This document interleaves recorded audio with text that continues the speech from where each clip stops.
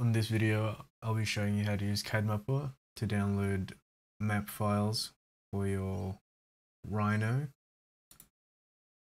So first up, you go into Google search and then search up Cadmapper and click the first link. And then you're going to have to sign in and then click Get Started. You could use this with AutoCAD, SketchUp, Illustrator, Rhino 5 and ArchiCAD and SketchUp 8. In my case, I'll be using Rhino. So I'm going to be clicking here, Rhino 5. I'm going to want to have the 3D buildings in my file. So I'm going to have this box ticked. And I'm going to have the topography mesh as well, without the contours. You can choose to have the road geometry as well if you want. You can have them as center lines, outlines, or mesh surfaces. I'll click mesh surfaces for mine. And also you can choose how big your area is by zooming in or out of the map. So the free file is only up to 1 kilometer square, so you're gonna have to zoom in more until you see this not grayed out anymore,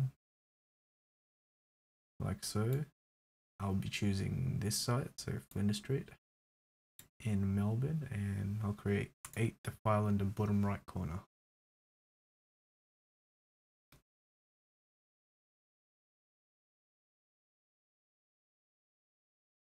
You'll see a 3D preview on the very right here. You can see the topography as well. So yeah, click download, and then you will get a zip file which you will need to unzip. And once you unzip it, you can open it.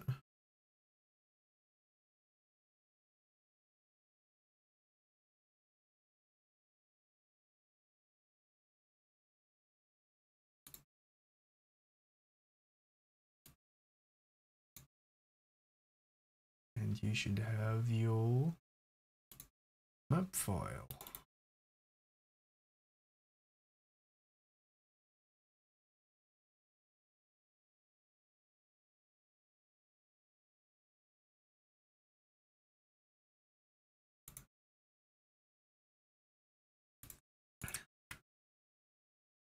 Give me a second, here it is. There you go.